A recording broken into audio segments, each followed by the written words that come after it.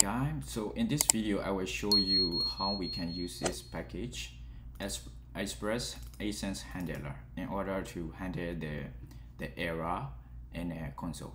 I mean in a web browser or something like this to receive the error back. So right now, if I show you demonstration here, for the user, I will delete the name for the admin or something like this to get the error. So when I go back to database seeder, so we have a user database seeder like this. If I call user here with the post method, we don't have name for the admin. So if I press here, we'll get error. Okay, cannot get response error socket handler built-in console blah blah. So if I go back and see in the console, we have error like this.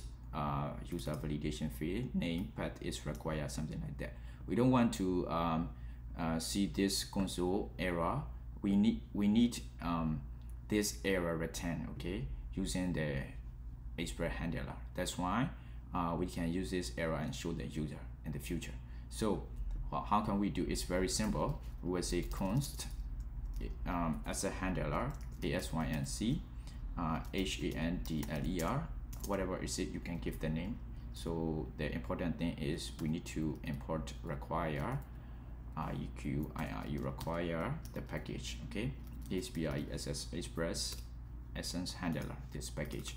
So after that we can use this const variable.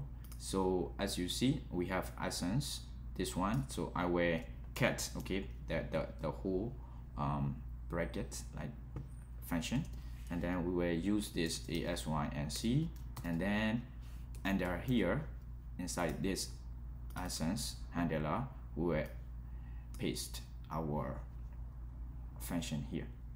So the same thing for the product as well. So I will delete, and then I will say async handler, and then I will add like this. So right now, if I do the same thing for the user, so we will see the error, tire error, validation error, user validation failed, name path is required. So we receive this error, okay. So if you see, so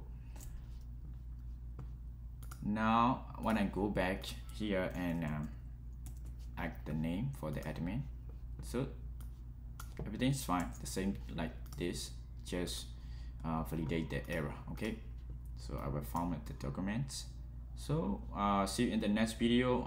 This video is just showing the error handler.